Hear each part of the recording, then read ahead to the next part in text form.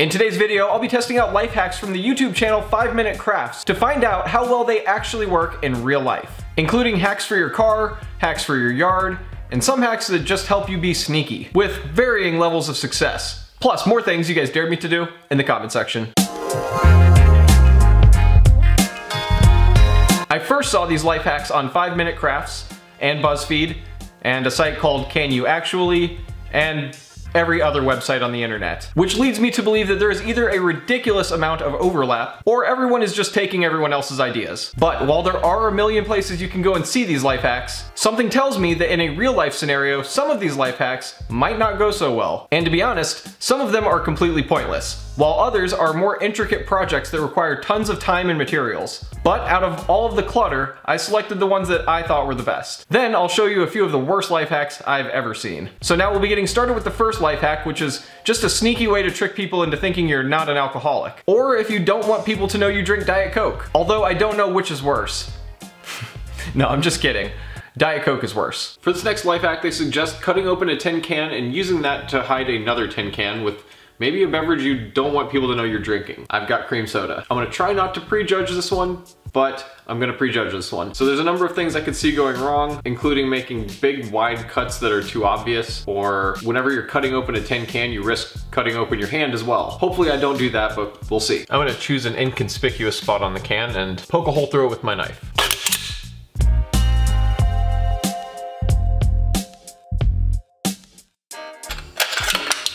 I hope you've got your tetanus shot.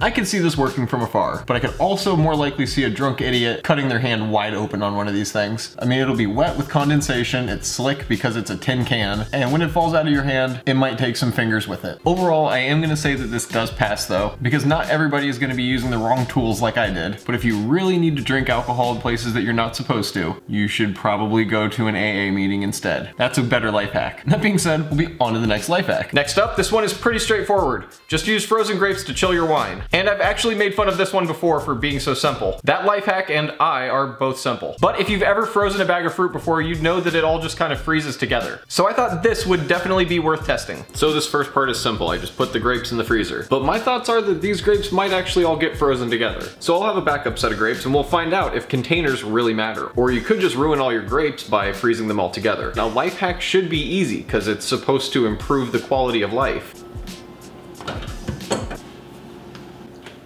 We'll give that a few minutes, then we'll pour up a glass and find out how well it worked.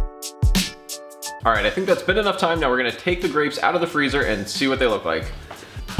Well, they just kind of look like grapes. Oop. Well, some of them are frozen together, but for the most part, I guess this life hack works. All right, to be honest, it was kind of a gimme, but I needed an excuse to try this.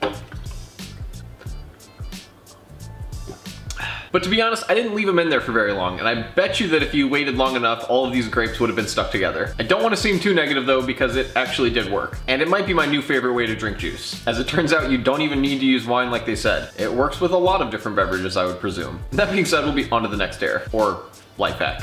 Today it's life hacks. This next life hack is a cool way to organize your freezer. And seeing as how I love stupid puns, and I have a messy freezer, I thought this one would be perfect. I have purposely left my freezer a mess just so I'd be able to do this challenge. I promise it's not like this all the time.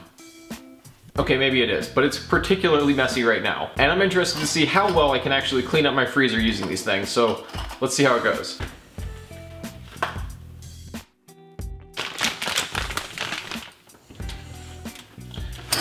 So it looks like we've come to a problem, and that is that some things are gonna be too heavy. With that bag of peas, I did have to fold it over the metal bar, which isn't really a problem, so let's see if we can continue it that way.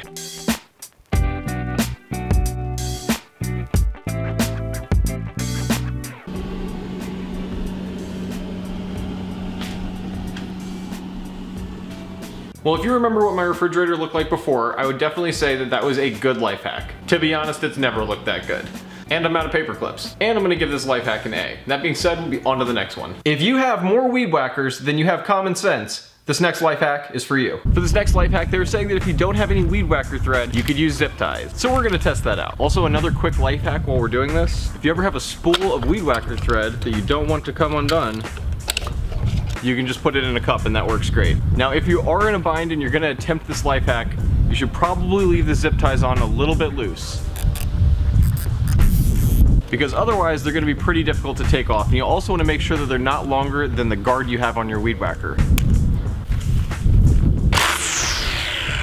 Now, the only downside left is that there's only a little bit of cord here, which is a problem because a normal spool of weed whacker thread comes with a lot of weed whacker thread. I don't even know if weed whacker thread is what you're supposed to call it. And you need that because as you're using it, little bits and pieces of this are gonna get chopped up and broken. So this is definitely not gonna last as long. But again, this is just a life hack, so maybe it's only meant for when you're in a bind. But either way, we're gonna see if it works.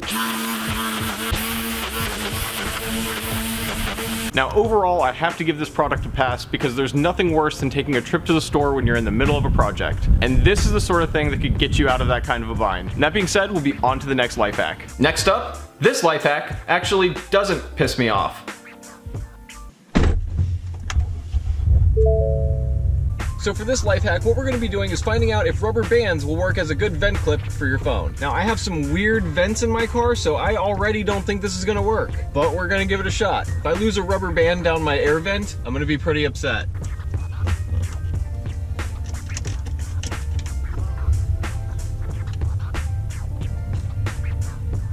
I eventually got the rubber band through.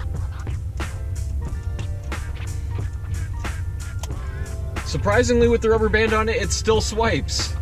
And because my air vents will turn completely around, I can even put it in landscape mode. Now I'm just gonna drive around and I'm gonna see how well this thing actually holds on there.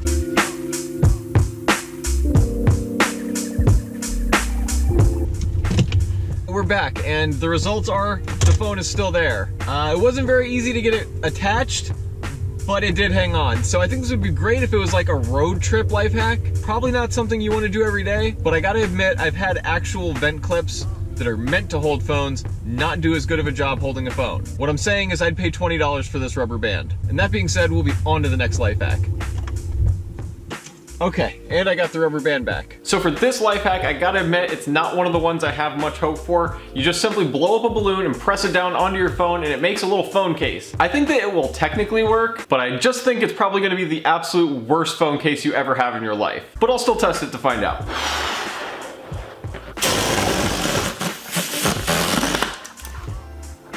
All right, well, it made a phone case kind of. Has no support, some of the screen is covered, but it does have a little grippy handle thing. And if that's the only reason for doing this, then I say it's not bad, because it actually does have a pretty cool little handle and you can sling your phone around until it falls out and breaks. Okay, now it's cool. I just dropped my phone with no case on it. I think I might be as dumb as this life hack. Still works. But I do think it's cool how you can make a balloon cover something like that. I just think maybe we can do better than a phone case. Maybe like a swimming cap or something. Of course, you'll need a slightly bigger balloon for that.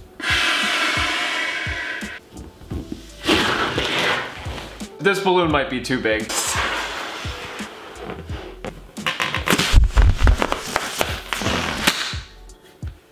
Well, I wanted to use the beanie because I feel like this is gonna rip my hair out when I pull it off, but I guess that's the price you pay for a good life hack these days.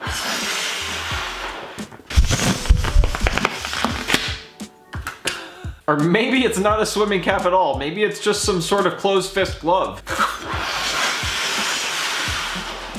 Getting lightheaded. Yeah, you know, like a boxing glove. I don't even know where that balloon went.